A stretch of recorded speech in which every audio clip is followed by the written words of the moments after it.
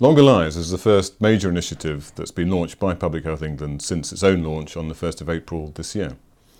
It's a new website that presents premature mortality data and supporting information in an easily accessible form.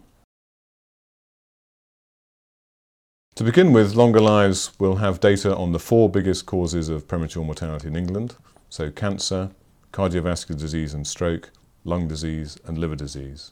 And the data will be presented for 150 local authorities in England. The information will be easy to compare between authorities, which will highlight the inequalities that exist. We think Longer Lives will support the new role of local government as local leaders for health.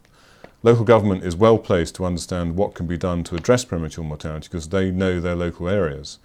Also, they have an opportunity to address some of the underlying causes of premature mortality and variation in premature mortality. Secondly, we think that the availability of a single authoritative set of data and evidence will stimulate local debate and will help the press and the public engage in debate from a common source of authoritative evidence. Longer Lives is important because premature mortality in England, although it has been improving, isn't improving as fast as in other countries. A recent comparison of 17 Western developed countries showed that England was lying 7th out of 17 for men and 15th for women. Also, within England, there is great variation in premature mortality rates. So we know that there's more than 2-fold variation for cardiovascular disease between the most deprived and the least deprived areas, and it's even greater for liver disease. And finally, we know there are effective interventions, and Longer Lives will point the way to which interventions might be most useful in which areas.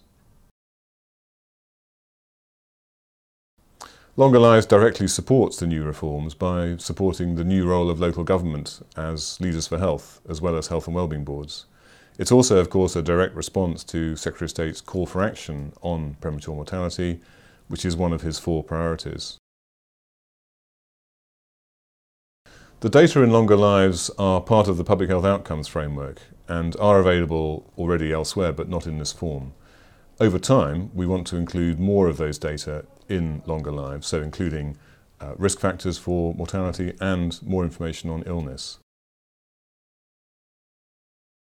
I'm convinced that Longer Lives has great potential to support local action, to generate debate, and to provide a much clearer picture of local health and how it's changing over time.